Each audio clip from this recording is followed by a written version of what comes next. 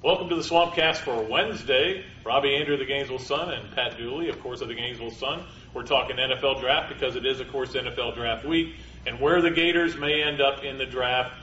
I'm going to try to convince Robbie that I'm draft worthy, and I'm Jarvis Moss. He's going to try to convince me that he's draft worthy, and he's DeShawn Wynn. So he's got a little more work, although similar body type. Yeah, maybe a reach though but I think tell me why DeShawn Wynn, Mr. DeShawn Wynn, why should I draft you? Yeah. I think that my pro day time at Florida Field, when I went below What'd you run? 4 or 5, I was 4.4 something. That was a hand time. But that answered a lot of questions. I mean, I know that people wonder about my work ethic, but you know, the money's on the line now. I'm in the best shape of my life. I'm ready to go out and show people I can play in this league, and I think I can. Why did you never have a big year? Why did you never have a 1,000-yard year? There were some injuries, missed opportunity, some coaching issues, different coaches.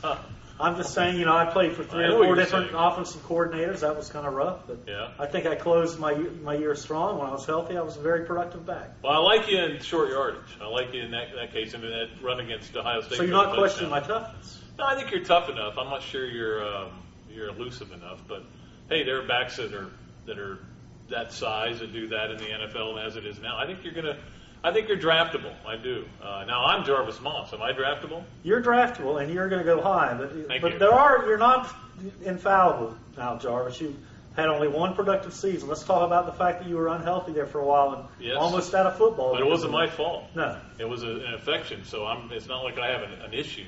But I learned a lot, and I learned how to be a great pass rusher. And I tell you, the biggest thing I learned as a junior was how to stop the run.